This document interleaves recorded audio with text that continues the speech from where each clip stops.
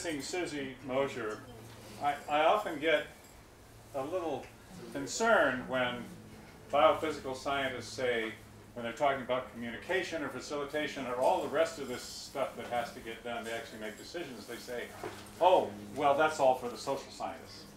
So if we want to do communications, that must be what social scientists do. We want to do facilitation, that must be what social scientists do.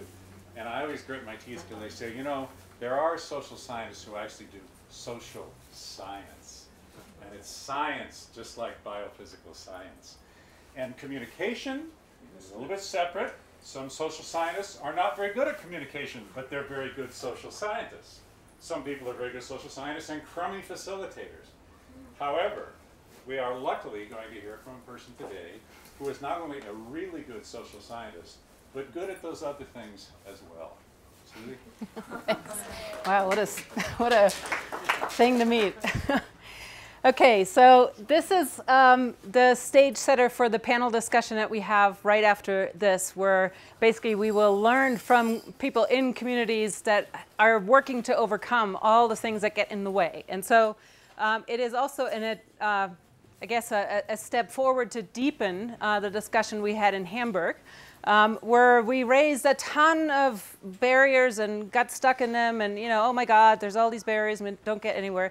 So what I'm trying to do is to introduce to you a tool of sorts, though for scientific purposes, for research purposes mainly, to identify in a systematic way where the adaptation barriers are, and then also find out a little bit what do we know about how communities overcome them. So I'll give you that in overview, and I'll start with just a few definitions so we're clear on what we're talking about, and tell you about this framework that I developed with a postdoc, and then how we tested it in San Francisco Bay. So it's actually a coastal example, just on the West Coast. And give you just sample findings from that, just as a, just to get the conversation started for the dialogue. So, whoops, we don't want this. Okay, so here we go. This definition on adaptation, I just put it up because it is slightly different from the one you find from IPCC. IPCC assumes that adaptation will always minimize impacts and will always lead to some way of benefiting from or using the opportunities. And I think that's not assured. We don't know that, whether or not adaptation will do that. So that's one important thing that I want to point out. In my thinking, it includes anything that we do sort of on a short-term basis, the little stuff, just coping with extreme events, then the more substantial adjustments, and then also some more deep transformation, in terms of how we interact with systems, what we get from them, and so on. In my presentation, I want to focus on planned adaptation, and maybe it's worth discussing whether or not that also applies to sort of the reactive, ad hoc adaptation. We'll see, but what we wanted to look at was planned adaptation, a thing you do consciously and deliberately. As for what are limits and barriers, we distinguish them, and it's come up a bunch of times, but it's not self-evident, and these terms are used interchangeably often, I think wrongly. What I think is a limit, and this is how we define it, is it's an absolute threshold beyond which you cannot have what you had before. You cannot use the land the way you used it. You cannot use the resource the way you use it. You cannot get the same social benefit from a system as you did before, okay? Or it may be a physical limit, it may be of a different nature, but that's what we call it, a limit, whereas a barrier is all the stuff that makes it hard. But you can overcome it with enough effort and will and political will, whatever, social capital and whatnot. You can actually get over that hurdle and continue achieving whatever goals you have. I want to also point out this is not a normative statement. A barrier is not necessarily a bad thing. It's a really important thing. So for example, if you want to do adaptation but the Clean Water Act or the Clean Air Act or some other existing law puts a hurdle in your path, then, well, you might personally feel, because you want to take that action, that's a bad thing. But does that make the Clean Water Act or the Clean Air Act a bad thing? Do you want to just eradicate it then? Maybe not. So it really depends on your personal stance toward the action that you want to take, whether or not that barrier is a very helpful thing And in fact, I would say a lot of political actors do their darnest to put obstacles in the path of progress because they don't want to see a particular action taken, right? So we use barriers as strategic means, but it is it's something that, as sort of a priori, I do not start from thinking of barriers only as bad things, just something you have to deal with. Okay, so let me start from here. There's a barrier for you. That might be actually a limit. Anyway, some of the so what we started out with is a literature review that, anything we could find that has talked about barriers to adaptation, and in fact it went a little bit beyond adaptation. But typically what you hear is, oh, it's too expensive, we don't have the scientific information, we don't have the technology, politics get in the way, institutions are a problem, and then there's environmental side effects of doing certain things. So that was sort of the, the typical stuff that was thrown into almost every article that we could find. But it wasn't very systematically assessed, when does that happen? Why does it happen? For what reasons? People use very different definitions. They're not necessarily complete in their assessment of the barriers that really mattered. A whole range of theoretical bases that drove those studies that exist so far, and certainly no clear guidance on how to overcome them. So that's why we wanted to go a little bit beyond that. So what we did is we actually were informed by Lynn Ostrom's approach to common resource management, pool resource management. You may want to know this, it doesn't really matter. The point is that in all adaptation, you have some people doing it. You have something that they want to manage, a system, a piece of coast, a water reservoir, a piece of forest, whatever, something they want to adapt, and then the context in which they try to do it. Governance context, the laws that pertain, human environment, is it a city, are you in a rural area, biophysical environment, what kind of ecosystems do you deal with? Those are the common elements in all of those instances. I'll come back to why that matters. So, the people involved in the decision, this might be examples of the system, so communities, local communities, or something more specific, the laws that pertain, the ecosystems you have to deal with, and let's say we're in an economic crisis, which happened to be the case when we did this study. Anyway, so that might be the context, and that might make all the difference as to what matters, which barriers rise to the top, and actually how they belong together. And then, so those were what we call the structural elements of our framework. The second piece is a process element. In other words, at what point in the adaptation process do the barriers matter? Where do they occur? And what impacts do they have? So we took this very simple, stylized cycle that you've seen now in various presentations here of all decision-making processes. And I just want to give you the anecdote. And when we had this paper reviewed in the Proceedings of the National Academy of Sciences, we got more than anything feedback for this, critique for this. Because there's plenty of much more complicated decision-making models out there. Because the real world doesn't look so nice and circular. Sure, absolutely. We didn't care. That was not the point. It was an organizing heuristic, right? We just wanted to have something to hang like the scaffolding, we wanted to hang our barriers onto the typical things that people do.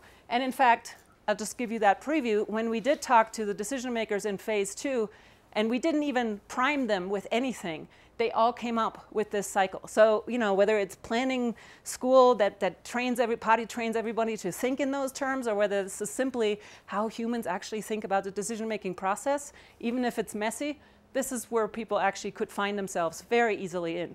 Everybody needs to understand the issue, plan what to do, and then do something about it. As simple as that. So those were the 9, particular periods that we looked at. So then, for the diagnosis of barriers, we asked 2 fundamental questions. What can stop, delay, divert the process? That gets us to the barrier itself. Or you might want to say, at every stage in the process, what must occur for the adaptation process to continue? The second one is, what causes it? Why is it there? How do the actors, the context, and the system of concern, the thing that you want to manage, contribute to having that particular barrier? That's trying to get at the understanding of what's the nature of that barrier, okay? So let me give you an example. The first stage here is the detection of the problem. What we asked then, this first question, what can stop, delay, divert the process, is there a signal in the environment anywhere for the actor to actually know that there's a problem, right? And if there is one, does the actor actually detect it? And if they detect it, does it raise their concern sufficiently that they think, uh-oh, it's something I should pay attention to, this is important enough? And even if they do that, does it get over their threshold of concern is what we call it, or what they maybe initially, without having thought much about it, simply think, this is way too big of an issue. It's not my thing. I'm not going to do anything about it. If that happens, they will never go any further in this process, maybe until they're told to, but then that's a different signal, right? That's the second signal that says, thou shalt do this work. So anyway, this is just one example of the kinds of barriers we looked at. At each one of these things, the process could stop, or at least get held up. And then, you don't have to read all this. This is just to give you an idea. For each one of these identified barriers then, we said, well, to what extent does it have to do with the actor? To what extent does it have to do with the governance context? To what extent does it have to do with the thing that you want to manage? So for example, is there a signal? Well, does a signal exist and what does it mean? Or is maybe so much variability in the system, you don't know whether, is anything happening? Well, it's just normal, right? We don't have to act yet. But if something happens persistently, that there's a clear trend that goes out of historical experience, then maybe all of a sudden people say, wait a minute. You know, we had this discussion over, you don't see any sea level rise in Beaufort. Well, if that's the case, you know, for whatever local reason, it's not just that you can't see it or you deny the science. It's maybe in that particular location, whatever, there's just no sea level rise because of land movement relative to sea, right? So you personally may not see there's a relevant thing to actually do something about. So it's just that one example. And we did this for every single one. In fact, these kinds of questions, what we use then in the empirical testing to ask our interviewees about what is going on in their particular situations. Let me give you one last piece about this. And that gets to the question of how do we overcome this? What we asked ourselves is, well, so okay, now we know what barrier there is and what contributes to that barrier, but then where does that actually originate? When or where did someone create that situation or the context or whatever the situation? So what we distinguished here is a spatial or jurisdictional difference between the ultimate cause for that barrier is far away. Say the federal government has made a law and I'm here in Aspen, whatever. So that's a remote origin of this, right? Versus it's our local land use plan. Right? So and it doesn't or does create a barrier. And it's something that we have presently control over. We can change it right now, or it occurred really recently, versus, well, this is what we've always done. Or this is how, for reasons that have been established a long time ago, we have a legacy. Say we have built seawalls 50 years ago. Well, and that now causes us problems that, we have to deal with. A good example from another study I'm doing right now is in Oregon. Oregon has one of the best land use laws in the nation. And so along the coast, it has very, very little development because of it. And much of it is in public ownership. Fewer actors and much easier to deal with than if there are, we've New Jerseyized or Aspenized, whatever, the particular location that we have to deal with, right? But this is something you don't do anything about right now. This development has happened a long time ago. So we simply wanted to understand, where does this come from? Do we have control over it right now? Or, to what extent do we have that? Again, you don't have to see this in detail, but what we ended up doing is we took all of those barriers that we found in the literature and arranged it around this, what I call now the barrier rows, each one of these periods in a decision-making process, and just simply said, okay, this is what we know from the literature so far. Now, is this complete? Is this useful? Does this cover everything? What's most important? That's what led us to Project Phase 2, the empirical study, and where we wanted to see whether this framework helps to identify the barriers and help us to find points of intervention to overcome them, and then how transferable is it. So we'll find out. The case studies I'll tell you about, it all occurred here in the context of San Francisco Bay. This is San Francisco Bay. San Francisco is here. And what you see here actually on this map is a social vulnerability analysis that we conducted for it. The darker red areas are the highly vulnerable ones from a social perspective. Green ones, somewhere in between here, are the ones that are low variability, low vulnerability. And so this is the social context. We imposed on top of that different degrees of exposure to sea level rise, inundation during flooding from that. And those two were sort of the variables along which we wanted to vary our choices of case study. In addition to that, we wanted to make sure that the communities actually had an adaptation process, so we had something to look at. That we had cities and counties, and in fact, one regional process that is bay-wide, and then that the communities actually wanted to participate. So based on these criteria and variables, we chose the city and county of San Francisco, Marin County, Santa Clara County, Hayward. San Francisco is both city and a county, and then the 9-county area, 101 cities around the San Francisco Bay, which is trying a regional approach to finding a common vision for how to adapt to climate change. So those were our 5 case studies. Very quickly, we did some preliminary research just to find, where are they in the process, to determine the choices. We did about 43 key informant interviews, all the documents that they had used in their processes to date. And because it was ongoing, we had the opportunity to also be part of public processes and public meetings and whatnot, workshops, to see how they're conducting that and what occurs. And then this is just a coincidental thing, but to put it into the larger context, I was involved in doing a statewide coastal adaptation professional survey to see does what we find in these 4 or 5 case studies actually translate to the rest of California. So I'll tell you only very briefly what we did and give you then some samples. The first part, because we wanted to understand the adaptation process and where along the way do these barriers occur, we established sort of a chronology. We try to understand, when did they start the process, where are they, how did that go on, and where are they in the decision-making process. And as we found, they go through that cycle many, many times, and I'll tell you more about that in a minute. The barrier analysis, so my postdoc and I did this together. We identified barriers, we classified them, we compared and made sure that we actually are in sync with each other. Then we classified the barriers so that, from the hundreds and hundreds and hundreds of individual instances of barriers, we tried to just make sense of them a little bit.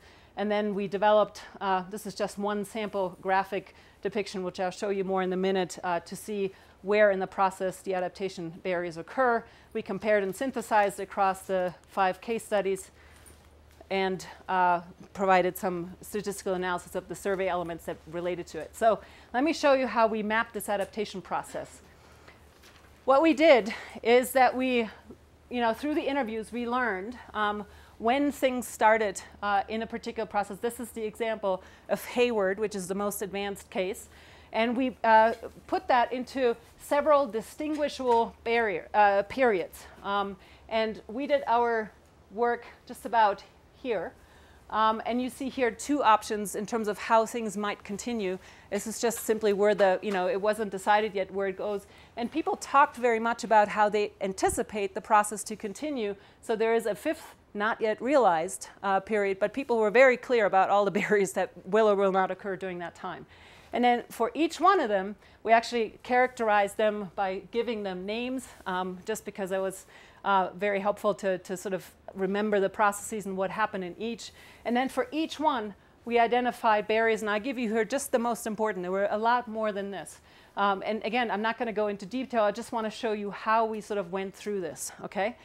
So this was the chronological piece. And then here is how we then organized these barriers by the different periods for each one of these periods in the whole history, and then again organized by phases and individual stages in the decision-making process. So the first period, what was called the lone leader, whatever period, things only went from detecting the signal to defining the problem and went for a long time nowhere. In the second period, and that happened after a focusing event, namely a flood that overtopped the local levee, all of a sudden the city decided, hey, we got to do something about this. So they actually hired a consulting firm to study the problem. And so in that, they also did a preliminary assessment of what the options are that one can take. It went nowhere after this. In the third phase, actually, they decided we got to implement one thing. And what they got to implement was not an action on the ground, but to build a broader coalition of people with which then they had the resources and the political will to go forward with a much bigger pilot study and pilot implementation. So in the next phase, and these are the two options here, is where they go again through a much more detailed vulnerability assessment and options assessment. And then who knows what will happen, what they will select from that, and whether or not they will go forward with that evaluated. That's the whole point of having a pilot study that then will be monitored, evaluated, and then who knows whether it works. So the ones that are in dashed things, they are not yet realized, but basically this is what, sort of how that looked. And then in the second stage of this, let me just take this particular phase in the process. We then looked at, what are the key barriers that occur in that understanding phase and what happens, or what are the key issues that happen in the planning phase. So we can do this. We did this for every single one of the case studies in through the whole process history of barrier or of adaptation so far. This is the sort of summary across all 5 studies. So the different colors you see are for the different cases. Blue is Hayward, Marin County is orange, San Francisco green, Santa Clara red, and the regional process is the sort of brown color here. And what you find is, so let me just say, this is after the classification of the barriers that we found, the hundreds and hundreds and hundreds of individual things that happened. We organized them, and what we found is that institutional and governance-related issues were the #1 thing in the way of adaptation across these studies. Next one, and that it's my personal favorite, it's the attitudes and values of the people involved or not involved that put barriers in the process. Resources and funding, you got to understand this happened at a time when the country was in what California calls the Great Recession.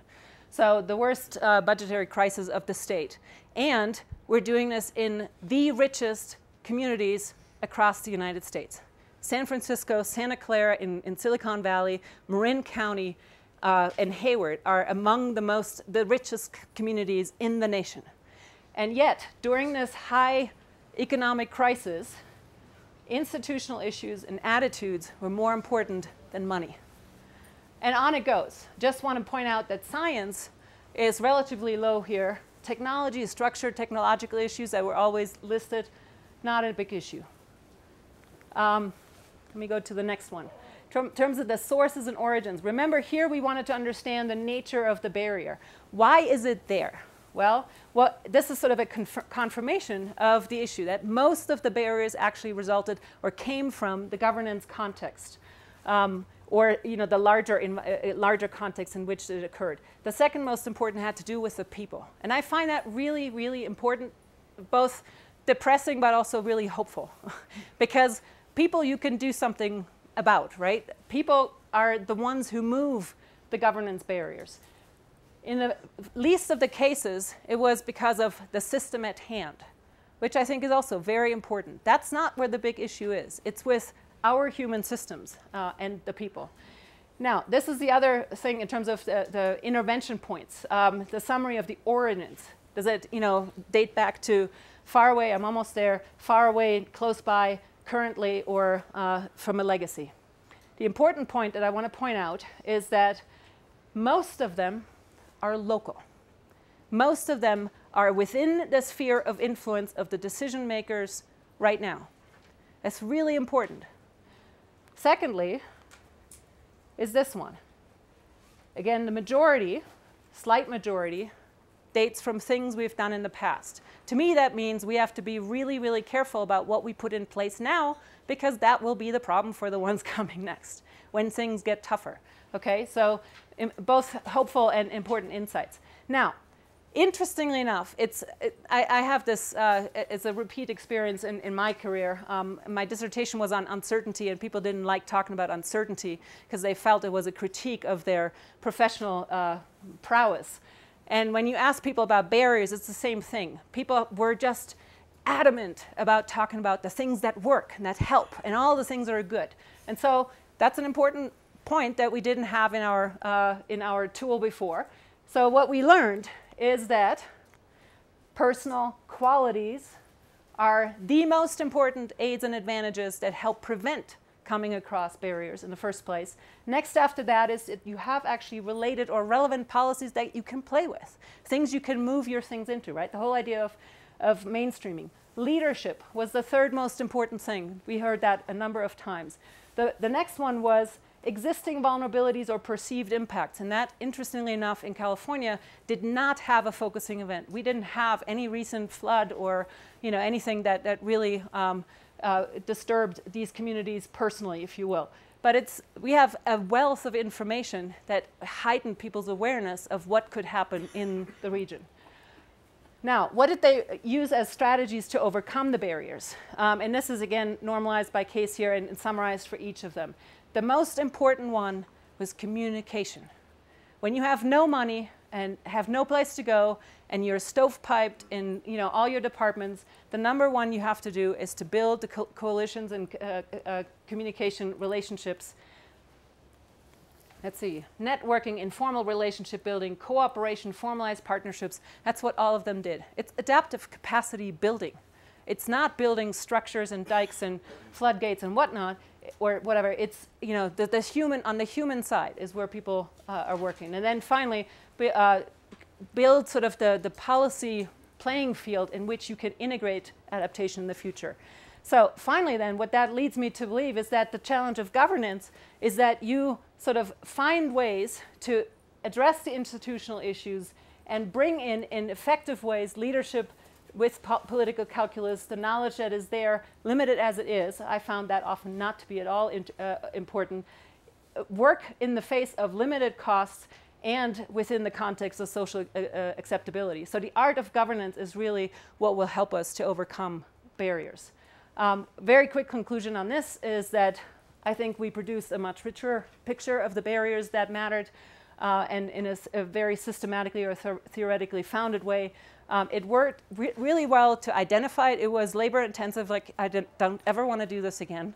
I'll just say that. So some barriers line up well with the phases and stages of this decision cycle. Others span multiple ones.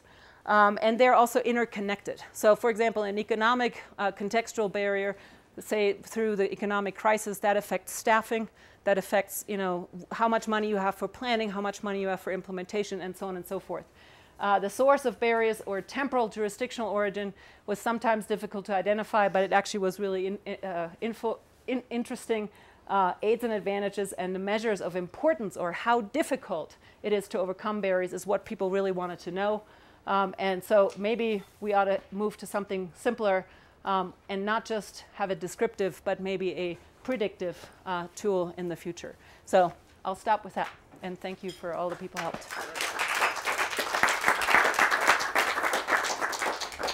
I'd like to have the panelists come up, if they would, and join the chairs up here and just kind of turn them around. Is there a question or two for Susie while the panelists are assembling? James. So, sorry if you kind of caveated this already, but the slide that you showed, the distribution of barriers among governance and technology and science, etc.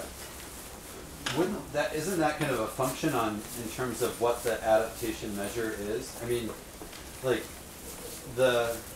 if you were trying to, and also the magnitude of the change you're trying to adapt to, because if you have a near-term challenge that is not large, then you can envision governance having a larger role to play in impeding that action.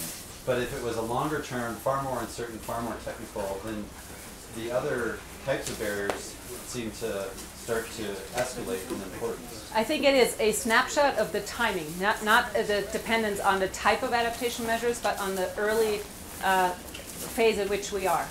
People are so early in the process in terms of, just beginning to plan, just beginning to even assess what their risks are, what the possibilities are. When you get down to regulation, when you get down to, should we build that seawall this high or that high, where should we exactly place our outflows from the sewer, whatever system, then you need better science. But nobody is in that place. And additional to that, the San Francisco and California in general is probably wealthier in science and understanding of what the possibilities are and what climate change might mean than most other places in the country. It has, for years, had a state-supported research program that has developed a lot of regionally and locally specific information. And so, there's just so much research capacity there. If I had done this in, I don't know, rural Iowa or something like that, or Kentucky or something, Alabama, it would have been a whole different picture. Yeah. But for this region, it wasn't a big issue. I will say, though, that it's consistent with everything else that I have seen from people who have used this framework in other regions. Science is not the driver at this stage, because at this stage there will be leaders who will run with the idea, and what they have seen is sufficient to get them motivated to start. They don't need more, but you will need it later. Yeah. Thanks again.